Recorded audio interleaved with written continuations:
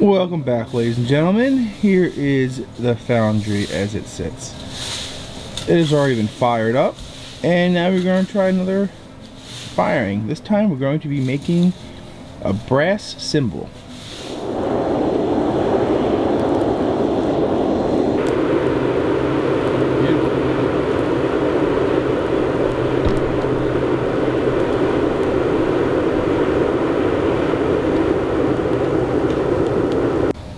And that's with the fan off.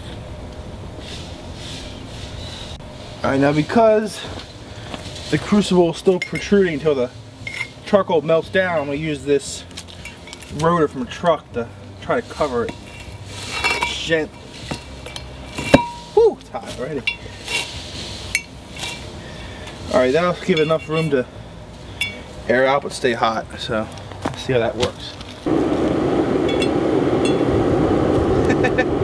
There we go.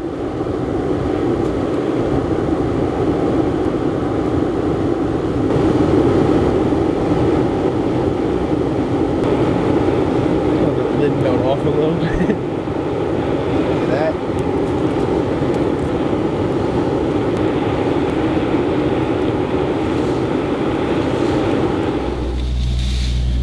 There's the bullets.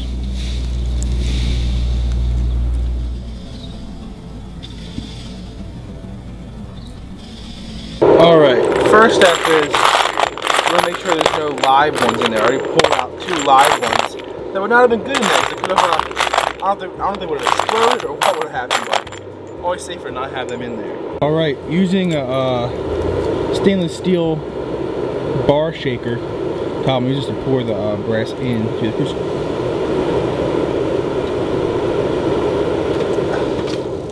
Turn off the air for just a moment. Whoa, that thing is glowing red. Man, it is glowing. Woo!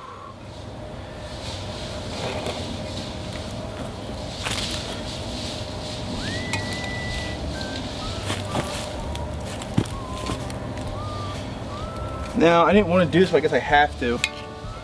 The crucible. Whew, it's hot in there.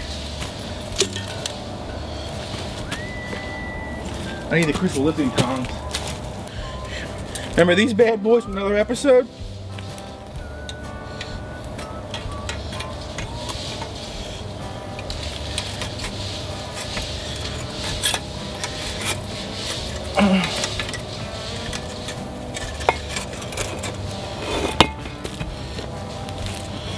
Alright, the problem is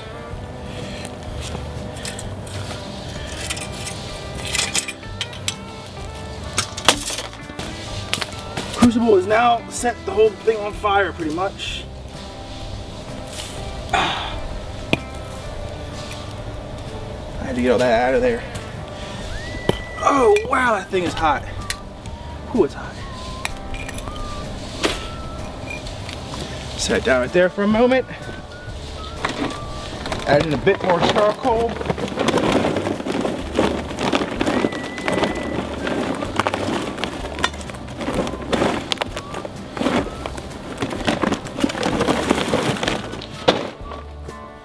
It wasn't doing bad before, now that it's a little bit melted.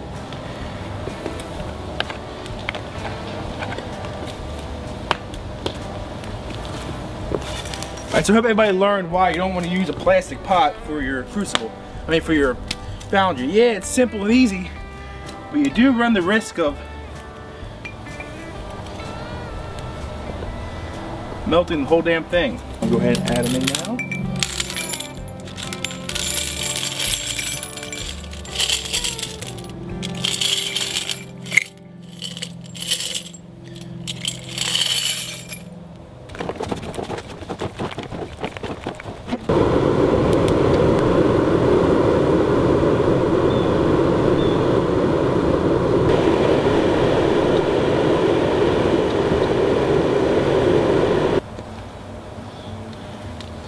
I don't know if y'all see those weird colors coming out of there, but it's like green, white.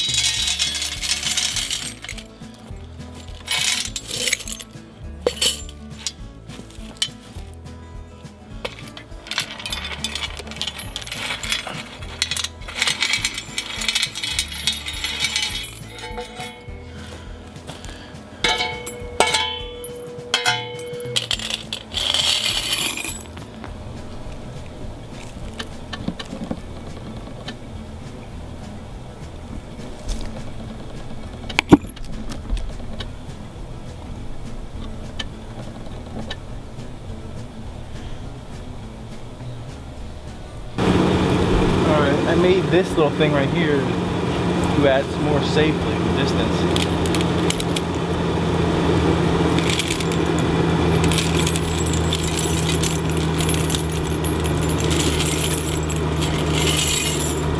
I decided to turn the rotor over to maximize the inside of the crucible. Let's see how that goes. It's kind of hard to get the shot, but there you can see there's brass shells melting inside of there. There we go. You see them? Melting really nicely inside the red hot crucible.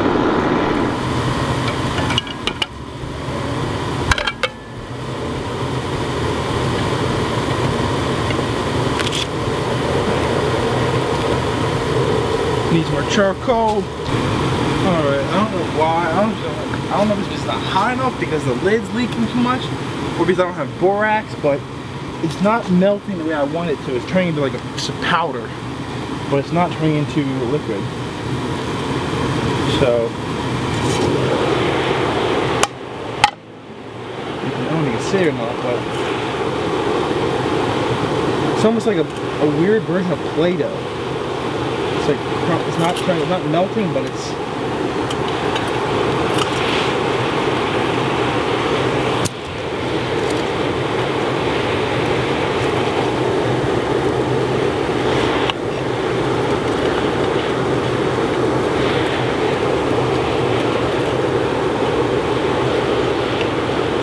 I guess this is the last chance to see what happens after this.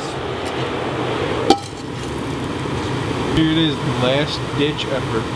Using a frying pan as a makeshift lid.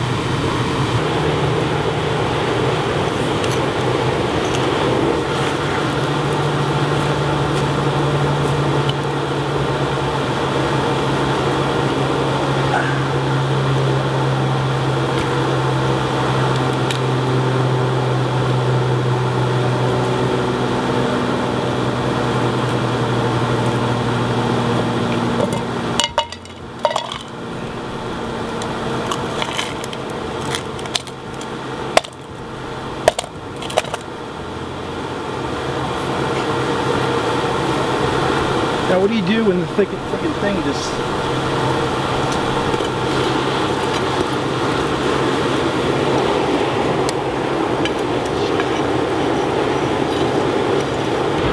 Sometimes you gotta do aggressive things to do that. Alright, what happens when you spin into a superheated pan? Will it incinerate? Turn into water vapor? What will happen? Oh! As you can see, it turns into little balls that just float. They don't sink, they just float. Look. Isn't that crazy? There you go again. There's no chemical in it, it's a regular white hot pan. That's all it is. A little bit of water.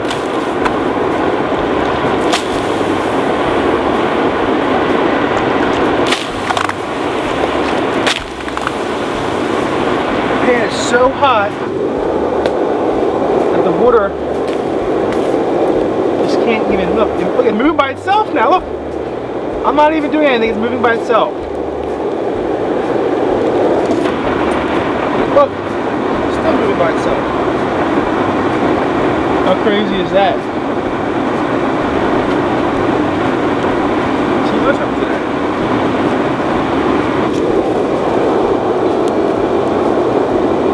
Alright.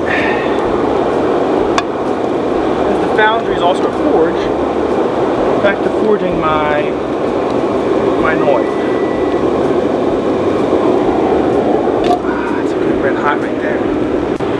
Looks like I melted a little bit of wax.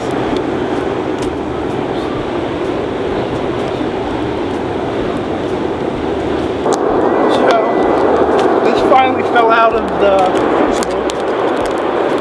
This is a big ass brass ingot.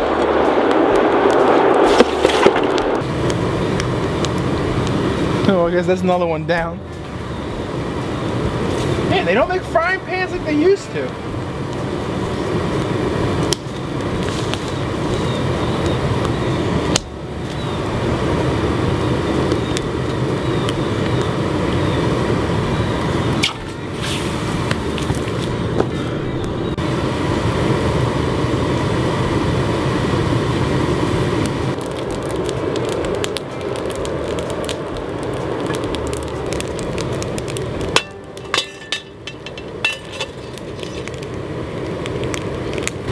So you've been following along. I ran out of charcoal, so I've been using wood to burn this. This is a completely wood-fed fire. Just pieces of plywood, 2x4s, whatever I had handy. The Foundry is starting to fall apart now, so I'm just doing whatever, having fun.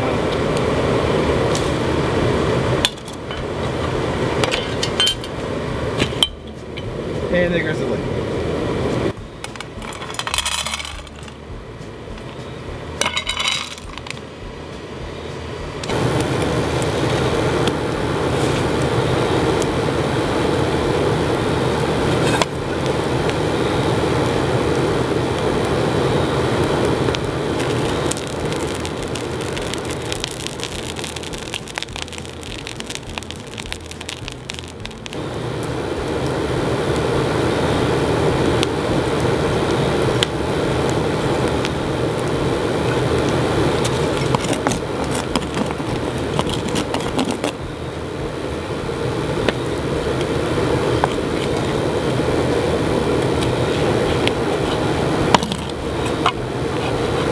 Myself a pancake that just broke in pieces.